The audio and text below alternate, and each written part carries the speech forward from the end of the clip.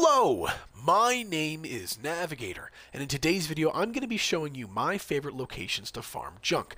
Not going to be super long today, there's only going to be a handful of locations, but truth be told, I really don't ever need a wide variety of junk at all times. It's mostly just I run out of a small stash of it and I go back just to refill it. So what I'm going to do today is show you where I go and maybe some perks that I use to help me with that. So let's start with those perks before I really get into it.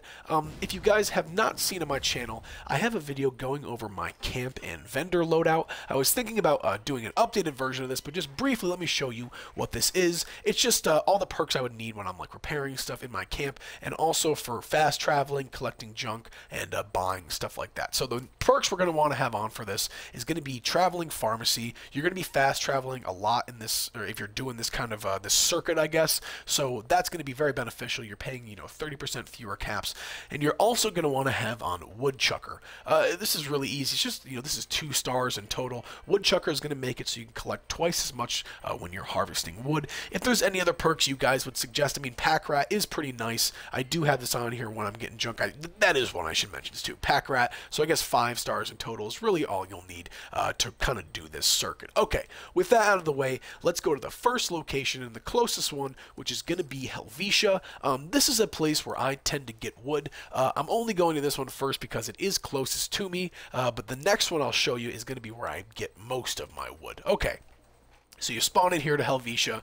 This is going to be really obvious. I know a lot of you guys already know about this, but you run over here to this yellow house, and right behind here is going to be this massive wood pile. So I'm not going to stand here and gather all this wood, but this is really, there's a whole lot of it here. With that woodchucker perk on there, you're obviously getting over 100 just being here, or at least I believe over 100. Not exactly too sure on that, but this is a really good place for wood. The next one I want to talk about is going to be all the way over here in the Savage Divide region, just south of the Hopewell Cave, which is going to be Sylvie and Sons logging camp. This is the #1 place in the whole game to get wood.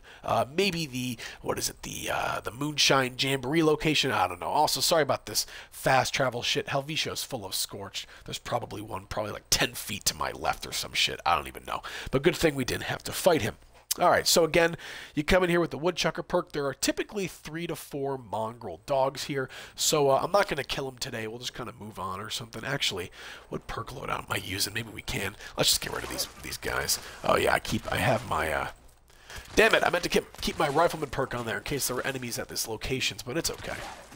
We'll just speed run this. Yeah, so these dogs, I always end up doing this, and they're always so hard to kill. I'm sorry about this, folks. But, this is what you gotta do when you're running this circuit. You gotta kill all these dogs, so. God, I feel like you guys ever play the old Call of Duties, and you would have to snap the German Shepherd's necks when you were doing those old, what do you call it? Those old Call of Duty missions, whatever. The dogs would run at you, and you have to, do something. I don't even know. Also, am I over encumbered or something? I shouldn't be. I think I'm just diseased. This is taking way too fucking long. I hate these things. They're so annoying. Alright, maybe he can take care of them. I guess not. Okay, well, he might. Is he doing it?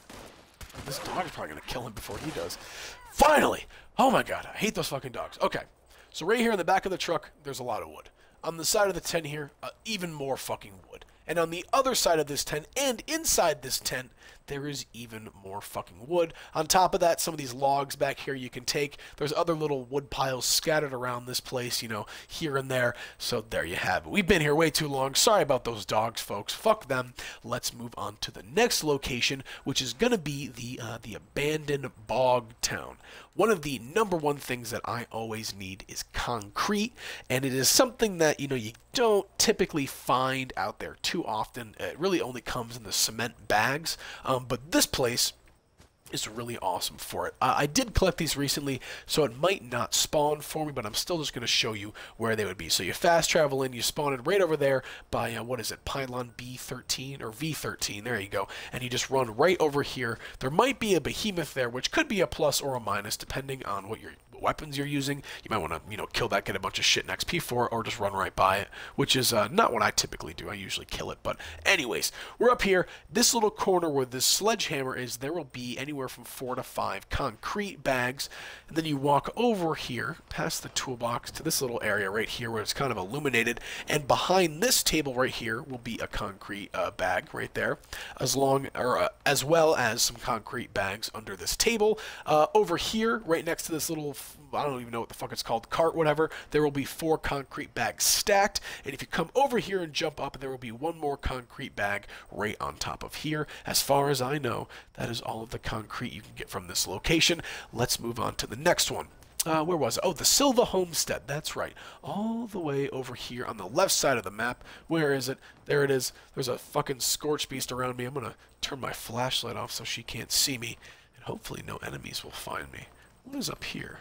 Interesting. Ooh, some desk fans and typewriters. Oh, let me cancel this. Hold on.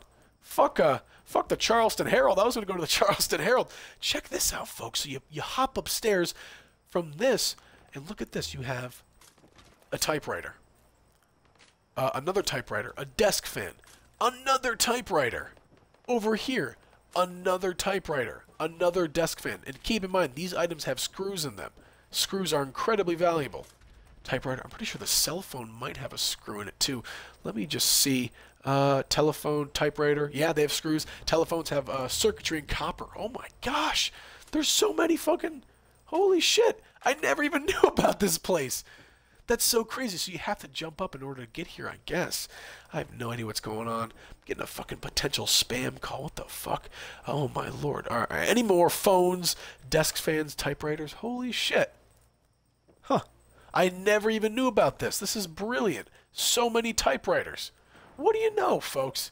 There you go. You learn something every day. Okay, so I guess that the abandoned bog town is not only good for concrete, it's also good for screws. So there you go. The other location I was actually going to go to for this was going to be the Charleston Herald. Where is this place? Charleston Herald's right there. They also have a lot of typewriters there, but definitely not as many as they do here. Holy shit. So let me show you how you get up here just one more time. So yeah, you come over here, you get all the concrete, you walk past this little tool board, whatever you want to call it, and you jump through this hole in the ceiling. Holy shit, I never even knew about this. What do you know? All right, folks, let me see what other locations I have. Oh yeah, Silva Homestead, that is right. Let's pop over there. Okay, there we go. And now we can fast travel. So there we have it. I guess this is. I guess I should be watching this video so that I can learn something. Jeez, man. Holy crap! I had no idea about that. That's so cool. And screws are definitely a really valuable thing. All right, so I actually just learned about this place literally a couple days ago. But if you need oil, this is a very, very good place to find it. So you run up here to this farm with the grain silo and the antennas and shit. You come inside. There's the robot here. But what we're going to be looking for is stuff like this, like the Mr. Handy fuel. I believe the Bunsen burner, maybe. I'll take that microscope just because, those are valuable as well. And let's see what else we have. We have an unused oil can, some more Mr. Handy fuel. I don't think that extinguisher. The sensor module I'll take, a desk fan, why not? Some Wonder Glue. Let's see what other oil stuff we can find. I know that there is more of it. What do we have? A bucket there, some chlorine if you need it. Coming up here, where is the rest of it though? There's the blowtorch. That is oil right there. Over here, I felt like there was more. Oh, there's a whole other barn. That's why. Yeah, come over here. Coming in this other little barn here. Very kind of cool. Not very similar. Kind of similar to that. They have the grain silos on the back.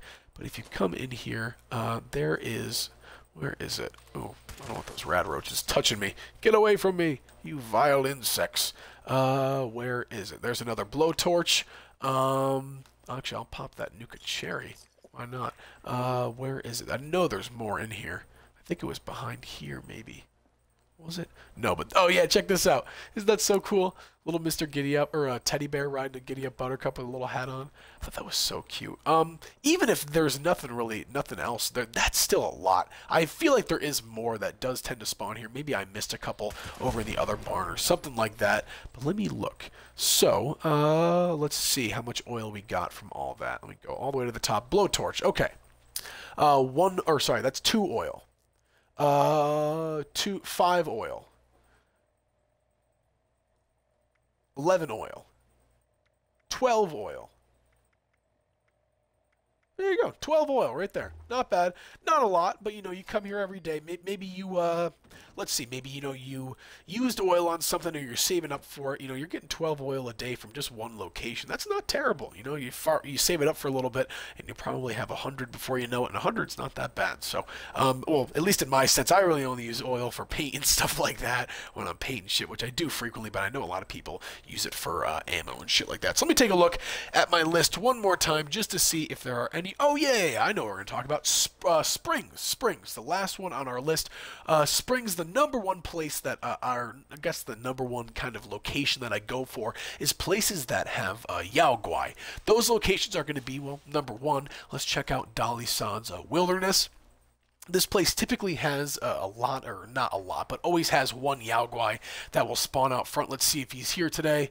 Doesn't look like he is, but he will usually be right here in the middle of the road. He's not behind me, is he? But yeah, so right there. Sometimes there's one back behind this whole area, but I'm not really going to waste my time showing you that. The other location that I will note for, you know, Yao Guai, stuff like that, is going to be the Philippine Battlefield Cemetery. While we're loading in, the other one I can mention is going to be Site Alpha. There's usually a Yao Guai that will spawn on the little like lake there, little pond, and you can kill that Yao Guai. But let's see if there is one that has spawned here in the parking lot.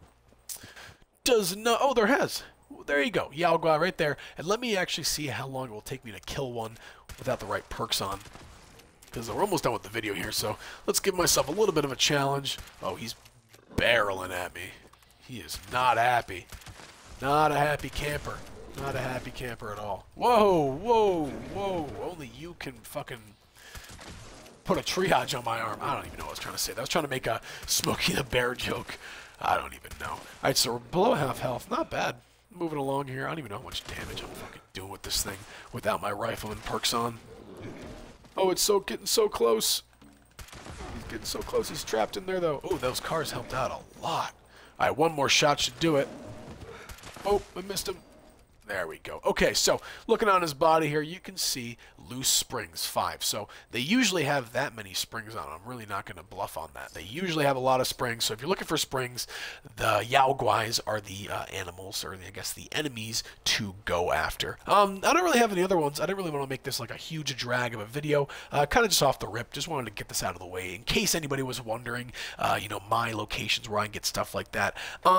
You know, just thinking about it, maybe some other locations to find stuff. I really don't even know. If there is, I'll leave it in the comments below if I think of something like that, but I'm probably not going to make another video on this or anything. This is really the brunt of where I get, you know, a lot of my junk. If you're curious about steel, the advice I have to you about steel, even if you don't have Fallout first, pick up everything, sell everything, and anything you can't sell, scrap it. Dude, basically anything that you fucking pick up is going to have steel in it. For the most part, you scrap weapons. That's steel and wood right there.